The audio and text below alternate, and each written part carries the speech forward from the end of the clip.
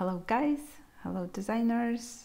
Today I'm very excited to share a very important piece of information I've learned today, specifically how to use AI, which stands for artificial intelligence, to help you with your Spoonflower management. I will definitely explore this further, but what I tried today is I tried to upload a design, which you see on your screen right now, and to Spoonflower, because I wanted to participate in a design challenge.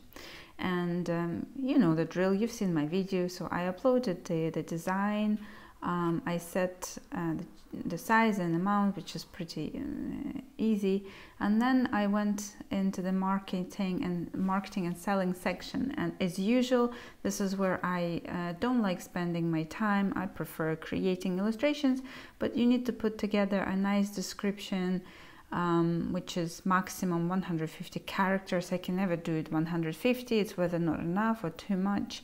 And then also add additional details, and I don't like working with words. As I said, I prefer to draw on my iPad. And this is where you can use artificial intelligence pretty easily, and I will explain how to do so. So basically what I've done, I went to ChatGPT, and I'll show you how I've done it, so that AI can help me generate the description and additional details associated with the sprint in literally 30 seconds. And I didn't stop there. I also asked artificial intelligence to generate me a set of tags associated with design, and I can tell you it is so much easier. So let me show you how I've done it.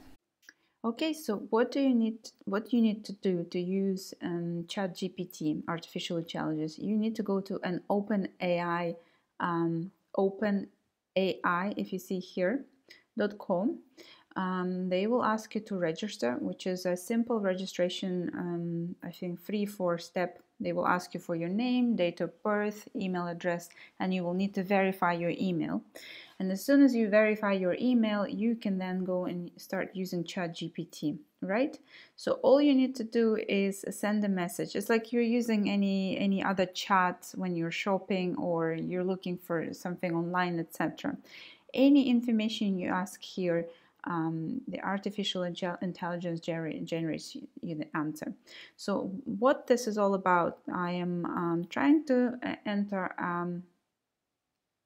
a design challenge on Spoonflower. Let me show you which one. Design challenge. Okay, so I went to here and I want to enter a design challenge that is called Buttercup's Home Decor Design Challenge, right? So I'm just gonna copy this. Actually, inspiration, okay, in the buttercup. I'm just going to ask the ChatGPT the following. So what I need to do first, I need to come up with a description of a print inspired by buttercup in, what do they say, in maximum 150 characters, right? So I'll tell you what I did first. Please, because I'm a nice person, give me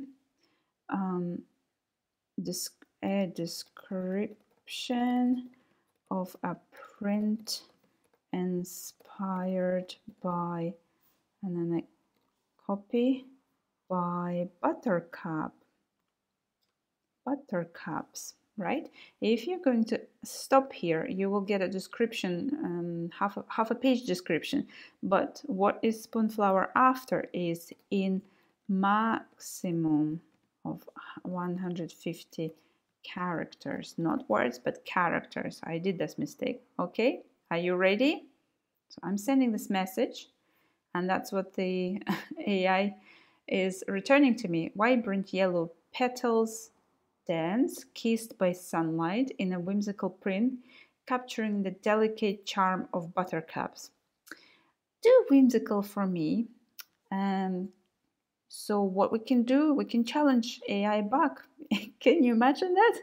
Can you make it a more simple description? I don't know if you'll understand me. cheerful yellow buttercups bloom in a delightful print, radiating natural joy. Isn't it cool?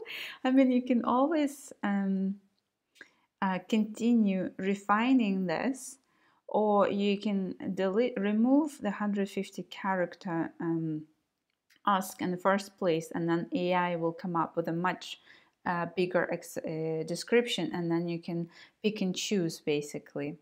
You see, it's amazing. Now you can do exactly the same with additional details. Let's ask here, can you add additional description?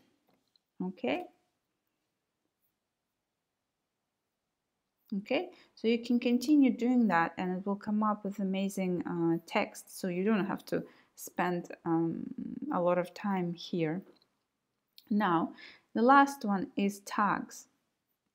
Okay, so what we're going to do, can you generate 10 tags for this print?